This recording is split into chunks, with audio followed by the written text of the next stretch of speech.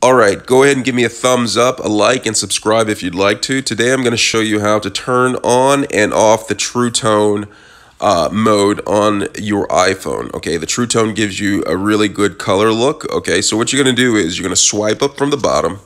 And then once you swipe up from the bottom, you're going to go to the light dimming and illuminating controls. Okay, you do that. Okay, right there you see there's a volume knob that can go change the volume up and down. But to the left of that, there is a sundial which illuminates and dims the screen. So what you're going to do is on that sundial, you're going to press it.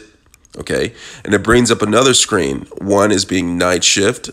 And the other to the right-hand side is the True Tone. It's right at the bottom right-hand corner.